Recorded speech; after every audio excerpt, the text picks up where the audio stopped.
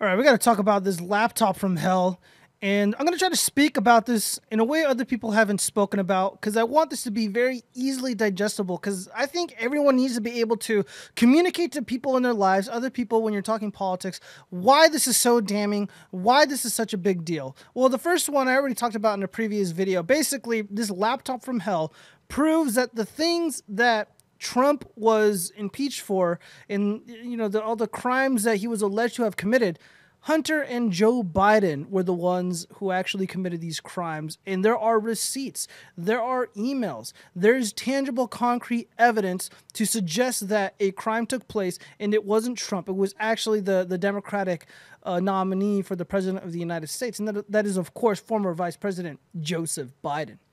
But there are two ways to really look at the situation. So before I dive in, let's roll back the clock really quick to how this all started out. I'll try to make this really quick because this is the most boring part. There was a computer repair dude who ended up receiving custody of Hunter Biden's laptop, and he was able to identify who owned the laptop once it was abandoned for long enough for him to become the legal owner of this device. He goes through its contents. He makes a backup of the contents. He sends it off to the FBI. FBI, of course, does nothing. Of course, we can all speculate as to why, but who cares?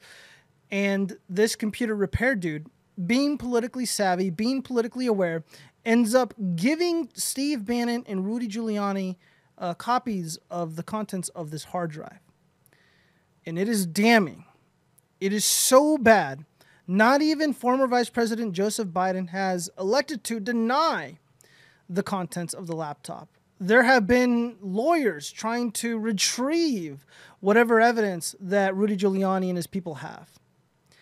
It's getting really bad, and there appears to be more questions than answers to all of the things revolving around this story. Why did the FBI not do anything?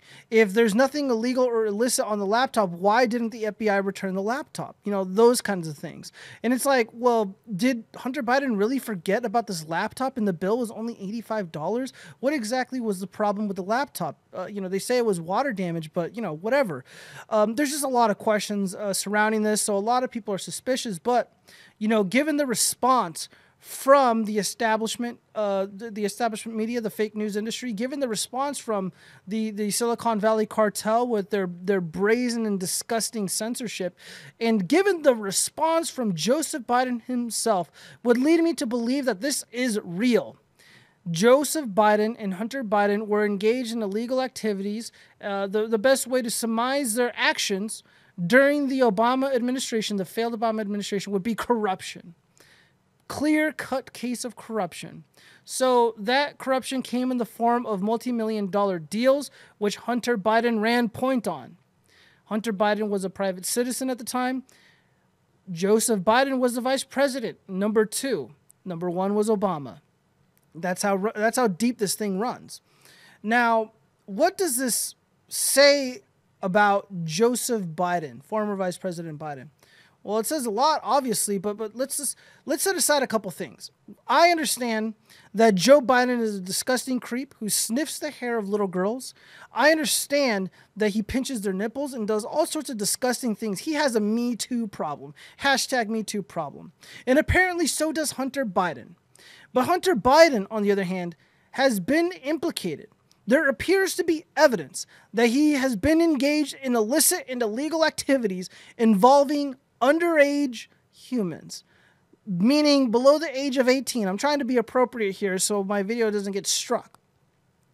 Now, let's be fair. That's not Joe Biden's fault. Joe Biden did not commit these crimes. Someone else did. However, is this not a testament to the poor judgment of Joseph Biden, the former Vice President of the United States? Is this not damning for a Biden or future Biden presidency? Does this not give us a glimpse of what a Biden presidency would look like? How can we trust Joseph Biden to lead the United States when he's making these really terrible decisions, like having a drug addict, a pervert, possibly an abuser of children, do his bidding? He's using this disgusting individual to run point on these multi-million-dollar deals. And now it's blowing up in his face. The official story is this laptop was delivered to the FBI, but Rudy Giuliani, Trump's lawyer, has a copy of it, and now it is leaking to the press. Many members of the press have seen it. They are saying things like Hunter Biden is child obsessed. And now there's text messages that were published by Rudy Giuliani. It's mainstream now. That would suggest that there's a problem. I mean, the kind of problem that Anthony Weiner didn't have. Anthony Weiner went to prison for lesser things. What do you think is going to happen? Hunter Biden might go to prison, guys. But this is a testament to Joseph Biden's terrible judgment. But there's another way to look at this. There's another way to look at this, unfortunately. And it's even worse. It's even more damning than what I just said. Imagine this. Joe Biden doesn't give a shit. He doesn't care if we think he is corrupt. He doesn't care if we think what is happening with his family looks bad. He doesn't care if his son is a drug addict. He's going to send him off into the world to do all these deals with these foreign nations, many of which are hostile to America and America's interests. But it doesn't matter because Joe Biden's family is being enriched. Joe Biden is adding a few zeros in his bank account. And you know why he doesn't care? Because the lying press, the fake news industry, is never going to hold them responsible. They're never going to ask the tough questions. The pedophiles in Hollywood, they'll get their camera crews, they'll get their writers, they'll get all the talent in the industry, and they'll run ads, they'll do tweet campaigns, they'll do fundraisers, they'll go out and defend former Vice President Biden. The Democratic Party isn't going to hold them accountable. Hell, most of them are engaged in this kind of activity themselves. Is Obama going to do anything? Of course not. Obama is one of the most corrupt, evil presidents of the United States that the United States has ever had. Obama is a terrible president. They want to say, oh, his presidency was scandal-free. No, it wasn't. The dude's a tyrant. He's almost like Bush, but probably worse.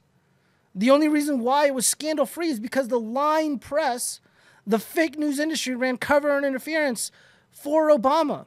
Pedophile Hollywood was in bed with the Obamas. Why do you think Obama's getting all these lucrative Netflix deals? Why do you think all these Democrats in Hollywood, or why all these pedophiles in Hollywood are Democrats? They all defended them. It was just this illusion that everything was okay when it wasn't.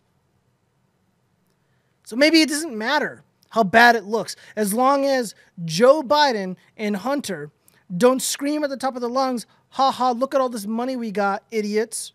We're so corrupt. As long as they don't say that, they're fine. Obviously, they never said things like that. They said the opposite. But the evidence would suggest otherwise. And now there's all this nonsense about, like, dude, the Biden camp is going to take a fat L for this incident. And it was honestly, in my opinion, made worse by the fact that the entire fake news industry, or the entire Silicon Valley cartel, Reddit, Microsoft, Google, Facebook, Twitter, yada, yada, yada, all of them are censoring this information that is basically making people, seek it out or want to seek it out even more. It makes you think, it's like, are they even are they trying to help him or not help him? I don't know. Well, obviously they're trying to help him because they're banning people, they're censoring people's speech, which is why I'm trying to be very careful with my words here, because I don't want them to censor this video. I just want to give people the perspective that I have in terms of looking at this laptop from hell situation. Either Joe Biden has the worst judgment in Washington, D.C., or he's just so brazen in his corruption, he knows he can get away with it because he knows the crony establishment will protect him. That's honestly what I see. And in my estimation, that's exactly what is happening.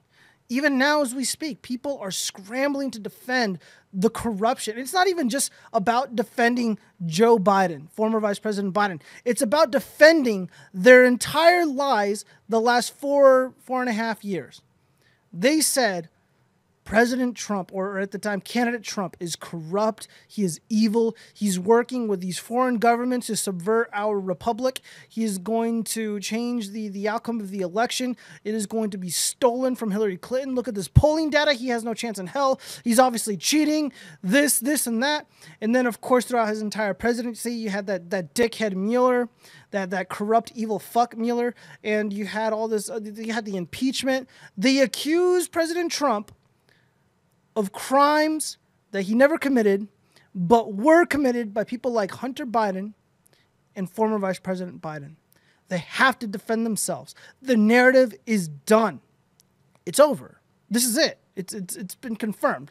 People like Renee DiResta look like fucking morons because they swore up and down. They went on Joe Rogan's podcast. They went on Sam Harris's podcast and were speaking all sorts of lies about President Trump, about the election integrity, about the process. And now it's like I'm gonna check up on Renee DiResta and see what she's up to.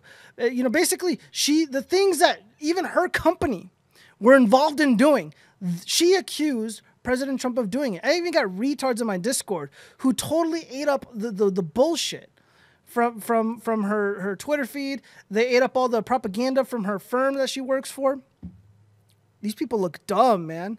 These people look really stupid. There's no way to... any way you slice this, it looks terrible for Joe Biden. It looks terrible for Obama. That's it, man.